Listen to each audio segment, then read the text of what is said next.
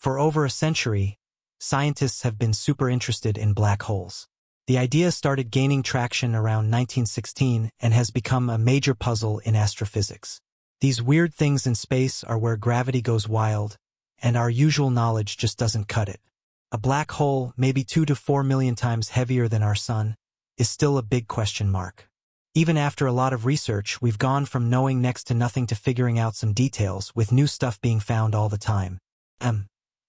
Yakubu's recent discovery has some surprising info about what's inside black holes, which might change what we thought we knew and give us new ways of looking at these space objects. This new stuff could lead to deeper investigations into things we might have missed. Come explore the cool world of black holes with us and see what secrets are hiding in the huge universe. So what are black holes? Anyway, before we get into Yakubu's latest stuff, let's go over the basics. Most people have a general idea about what a black hole is, but some key things are still unclear. Back in 1916, Albert Einstein's big theory of general relativity said that black holes should exist, but it was just an idea back then. It took about 50 years for anyone to find proof that black holes are real things in space. This happened in the 1960s when people were studying a star called X1, which was giving off X-rays. People saw that those X-rays weren't moving randomly but were getting sucked into something really dense and invisible. This thing, which turned out to be a black hole, totally changed how we saw space. It was a huge deal because it proved that black holes weren't just in Einstein's head. They were real and mysterious, and we needed to study them more. After this big find, scientists everywhere started trying to learn everything they could about black holes. They found out that our galaxy alone might have around 100 million black holes, but it's hard to find them, so that's just an estimate. Even though black holes are super hard to spot, scientists think there are millions of them hiding in our galaxy, which makes it even more important to understand them. Let's talk about how gravity works. Black holes have so much gravity that anything that gets close gets crushed into a tiny point called a singularity, where the laws of physics don't work anymore. Basically, black holes are like giant space vacuum cleaners sucking everything in. One of the scariest things about black holes is that if you fell into one, you'd get stretched out and turned into a singularity. Your body would be torn apart by the crazy gravity before you were destroyed. So it's best to stay far away from them, even though they're all over the place. The closest one is about 500 light-years away, which is still a little unsettling. In 2021, scientists did something amazing and got the first clear picture of a black hole, the M87 black hole. It took a lot of nights taking pictures and putting them together to make one image. As they got more information, the researchers realized that black holes have 3 layers. Even though people think they're just empty holes, the first layer is called the event horizon, which is the point where nothing can escape. If something crosses that line, it's going in. The second layer is the photon sphere, where even light gets trapped because the gravity is so strong. Then there's the singularity, where everything gets crushed into a tiny point. It's where reality breaks down and all the laws of physics stop working. What's even cooler is that every black hole is different. They all have those 3 layers, but they act differently. That makes them hard to study because our usual science methods don't work. Scientists have to study them indirectly by looking at the radiation they give off or the gas and dust circling around them. You can't just send a probe into a black hole because anything that crosses the event horizon is going to get pulled into the singularity and destroyed. So there's no point in wasting billions on probes that won't send back any useful data. That means researchers have to study black holes in 2 dimensions when they're really 3-dimensional. To make things even trickier, no 2 black holes are the same. When we study them, we have to remember that physics, as we know it, doesn't apply. Theories say that black holes might form when big stars collapse. When a star runs out of fuel, it can't fight against its own gravity, so it collapses into a black hole. If the star is big enough, this keeps happening until everything becomes a singularity. To learn more about black holes, NASA scientists looked at the center of the universe, especially the M87 galaxy. They saw a huge swirl of hydrogen gas spinning super fast, like 1.2 million miles per hour. Usually, that gas would fly apart because of centrifugal force, but it stayed together. That meant there was something really big in the middle, probably a black hole. Scientists think this thing is about 3 billion times heavier than our sun.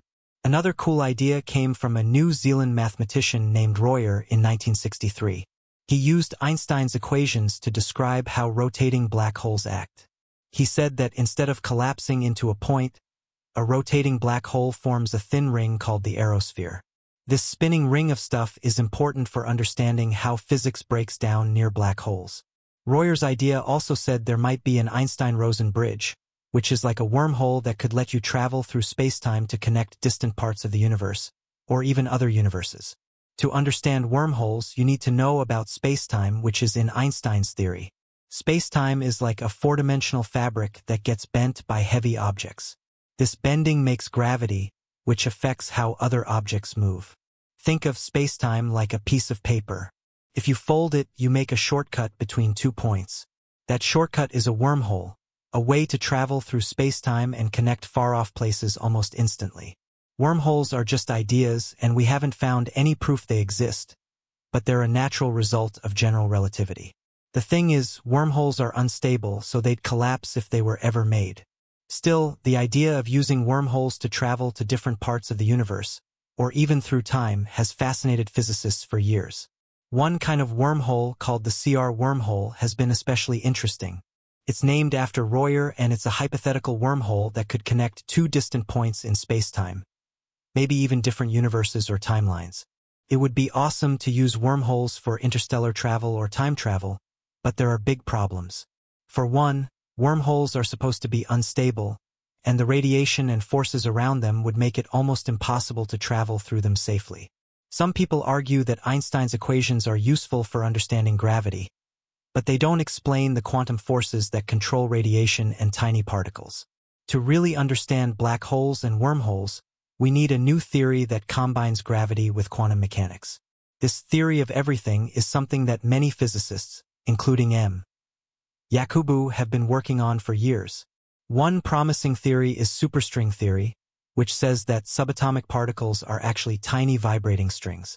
These strings make up the universe's fabric and explain not just gravity but also what happens around black holes and wormholes. But superstring theory also needs extra dimensions of spacetime that are so small we can't see them with our current technology.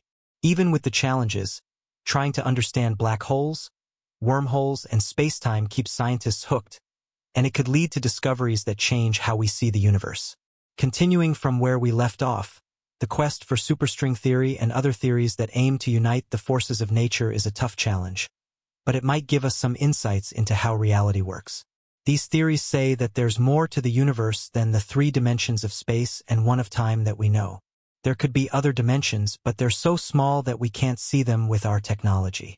But those dimensions could be the key to understanding things like black holes, wormholes, and other mysteries of space.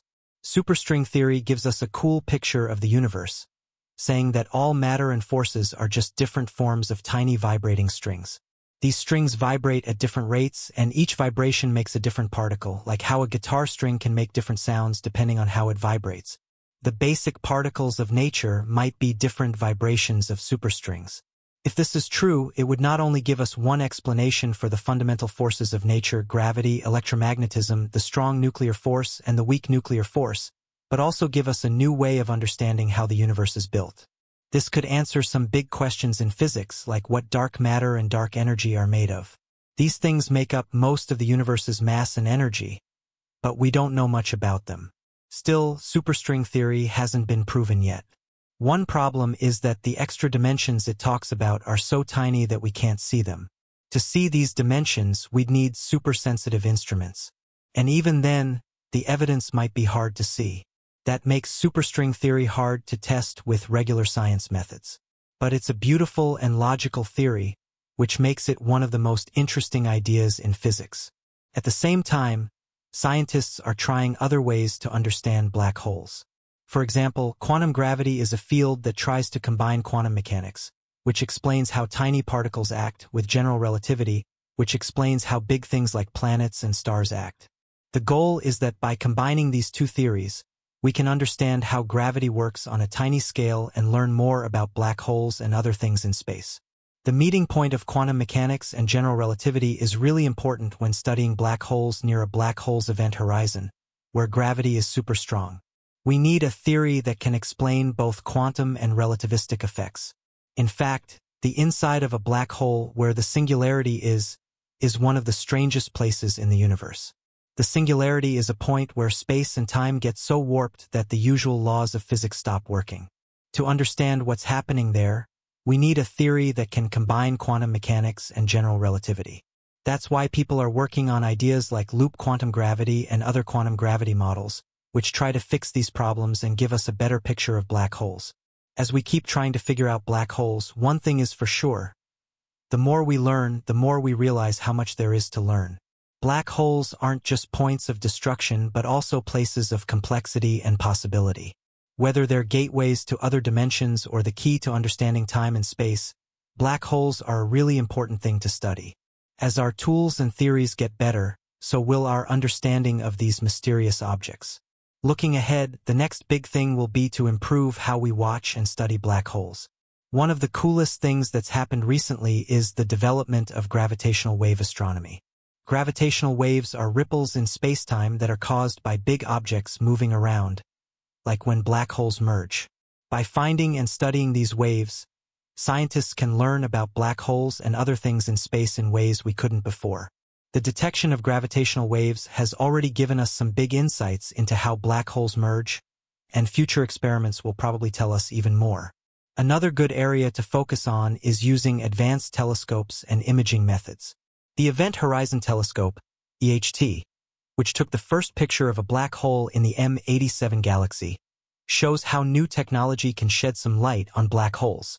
By combining information from many radio telescopes around the world, the EHT was able to take a picture of the black hole shadow, giving us a look at one of the most mysterious things in the universe.